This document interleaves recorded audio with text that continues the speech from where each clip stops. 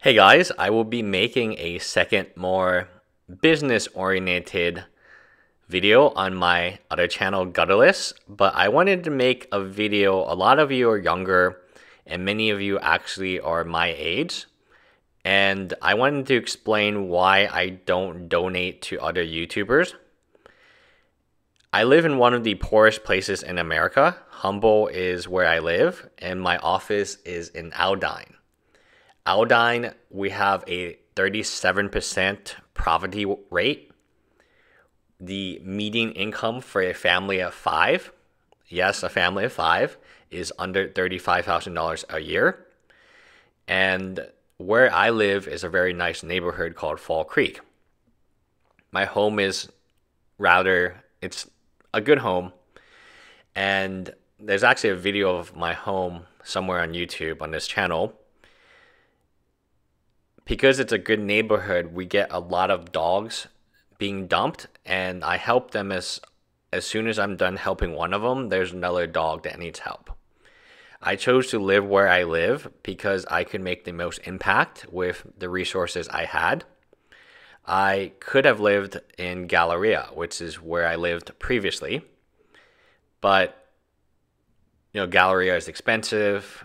I was dating a model at the time. That was expensive.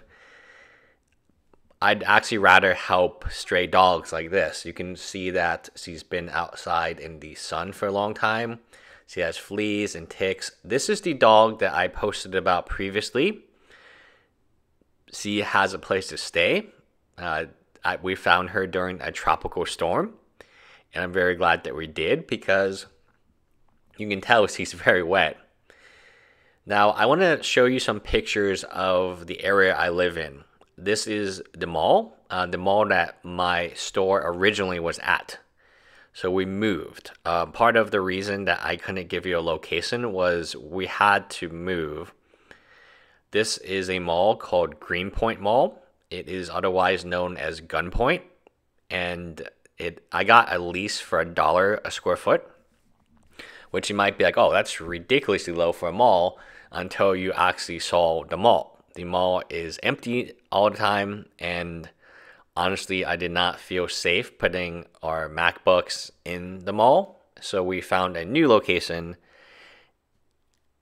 that I'll explain that ordeal a little later, but most of our sales are online anyway, so we're fine. I wanted really to reach out to you guys and make it very clear what my philosophy is. My philosophy is very simple, is get strong and give back. So if you are weak, you cannot give back, and you should not give back. You should look out for yourself, and you should build yourself up, either skills or a better job, or I say this, and I know it's difficult. It's not as easy as snapping your finger and now you're promoted and you make twice as much money. It's difficult, but in the end, it's worth it. My goal, you might think this is insane, but my goal in 2018 was not to foster any dogs. I'm up to 2 dogs, and I have a failed adoption on a cat right now. I was doing pretty well until recently, and there could be a 4th dog, or a 3rd dog here, a 4th foster. In 2017, I spent almost $5,000 on medical bills, supplies, and all of that good stuff on 9 foster animals, 3 failed adoptions. So a failed adoption doesn't sound as bad as... It is not as bad as it sounds. It means when you're a foster parent and you decide to keep the animal. But there's many reasons, like the 2 ferrets they count as 2 failed adoptions on my record, but honestly, no one wanted to adopt the ferrets, so what option did I have? I had to just... At one point, they were there for 6 months, and I was trying to foster them out, but there was no hope. So this is where the store was. This is the luncheon place that we used to eat at, China 1, number 4. It is a Chinese restaurant run completely by Spanish speakers, and there were no Chinese people at this restaurant at all. So again, that's why you have the soda gratis. Here are the stores next to my store, and they're very, plain, and the people are super nice. Like, I like the store owners, but talking to them, they would not recommend, they're already there, and they told me that we should move out when we could. You see the signage. I should take some pictures of the actual store, but I think I signed a contract where I could not. So I went to the mall today with my intern, and I really wanted to show him, like, hey, this is what the store used to look like, and this is a new store today. This is the AMC, which should be really busy at this time of day. It should be, crowded, and on the sides there should be other stores, but it's so dead, and the population has such a low income that they can't afford to go to the movies. You might think that's insane, but the reason I'm showing you these stores with the, the plastic trucks and the merchandise and the fake backpacks and everyone selling counterfeit materials here, and the store is called Toys with a Z, and my cat is called Booch with a Z. I mean, here is the emptiness. So it is GPM. You can kind of make up the phone number if you want to call them for that dollar lease. It's a dollar square foot, month to month. That's insane, right? So then that's why I got it, because I wanted to get a really big space. But, obviously it's cheap for a reason. And this is the emptiness. Okay, so back to my opinion of the community is there's takers and there's givers. And you shouldn't give if you're not strong enough. Strong enough either mentally, physically, emotionally.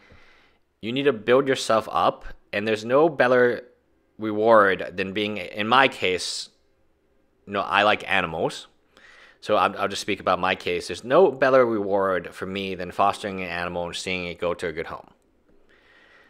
There are plenty of animals out there. They get dumped at my neighborhood all the time, and it's very annoying because we just had one, and now another one got dumped, and it's like, wow, this could continue forever. And that's why my New Year's resolution was not to foster dogs, because that's what happened. From Hurricane Harvey on, I had 9 foster animals. That's insane. That is pretty insane. And at one time, I had 7 of them at the same time. I chose to live here in one of the poorest areas in the U.S. So you might, in a different country, you might be, wow, this is a great income.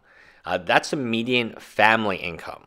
Okay, and the median family income is under $35,000 for Aldine, and under 30, I think it's 7 for Humble, which is where I live. So that's where I live, and then where I had my office was Aldine.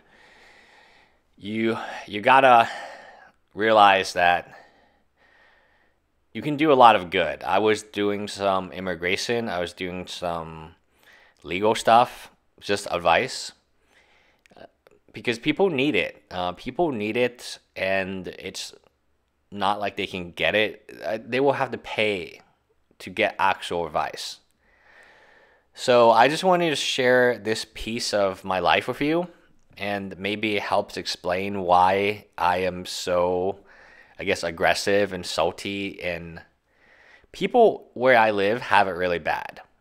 And, flooding, and it's the animals really get to me. I mean, I don't want to say I don't care about the people, but I foster the animals first, right? Life is really tough. It's not as simple as asking for donations, receiving donations, and then doing it over and over again. That's a very, very, that's not a realistic way to look at it, in my opinion. And all of these are my opinions, but I'm just going to go straight to the point now. There are people who are struggling to make it. I see them every day. When I drive in my car, I see them walking in the middle of nowhere in 100-degree heat. It's like, where are they walking to? And why don't they have a car? Why didn't they take a bus? at some point you don't even question this anymore because it just becomes so commonplace. I see a mall. This is a mall. This is our mall. And the mall has been renamed Gunpoint because people get shot there all the time.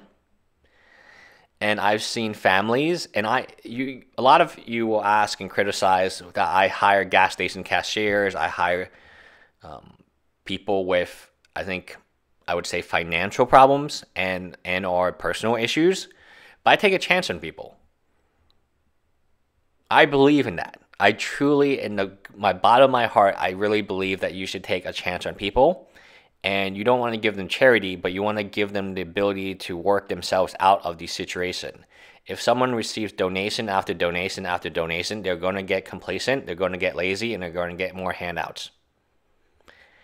And the economic side, yeah, I mean, does it make sense? If I knew, let's say that I knew I would get bailed out by either my Patreons or my or the government, the U.S. government would bail me out from bankruptcy,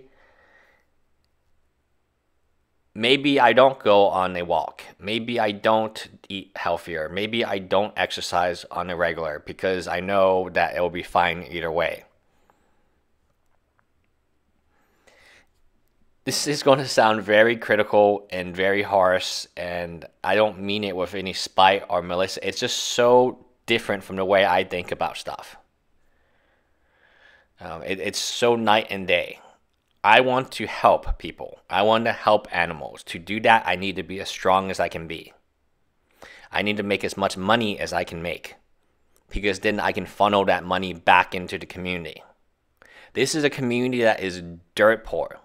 I love it to death, and sometimes I'll complain about it, especially on my other channel.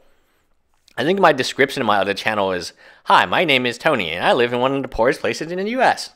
And through struggling and hard work, I have made a home of this place." Do good, be good, create change. And the only way you can do that, I'll tell you a story of an interviewee that we had 2 years ago. It was a guy, and he told a very sad story about how he was pretty broke. He drove a really poor car, and he was telling the story of how his wife didn't want... his wife divorced him because he was too poor, and he was trying to make his own agency. We had Isabella at the time, and Isabella and I talked about it, and his goal was to open a soup kitchen for the poor because he ate a soup kitchen. That's where he eats. If that is your goal, you need to make money, right? You need to build up your agency. You can't be lazy about the things that you're lazy about. If you want to do good, get strong. Work extra hours. Like, it's so insane to me where I think that, and I truly believe, if you want to be a positive impact on any community, you have to sacrifice. You have to give. People who take are not positive impacts on a community. If it was 100 takers, the community would be... If you were stuck in an island and all 100 people were taking and taking and taking, and that's all they did from the island, you would be screwed real fast. But if those 100 people were givers, and they shared, and they worked together, and they helped each other, you might even survive for a long time. When I look at the Magic community, it sickens me a little bit about how many people think that takers are actually givers. And that's my point. Is they put these takers on a pedestal, and then they criticize the givers. Like, we have this completely backwards in the Magic community. And this community... I know the police, they're really nice to me. I know the firefighters, they're super nice to me. I always send them a good gift. The trash people, I know them as well. Like, when I give back to this community, the dogs, like, I still check up. I still get messages. Like, each month, I'll get probably 5 to 10 messages from foster owners about, like, how the dog is doing or the cat. And that makes me feel good, because that makes me feel appreciated, because I gave. And givers should be highlighted, not takers. I can get more detail about how people are taking. You can take PR, you can take attention, you can take likes, you can, when I look at the community out there, it sickens me a little bit about how much these takers are taking and how people are encouraging them to take more. Maybe I'll get into a very nasty rant sometime later. But anyway, bye guys.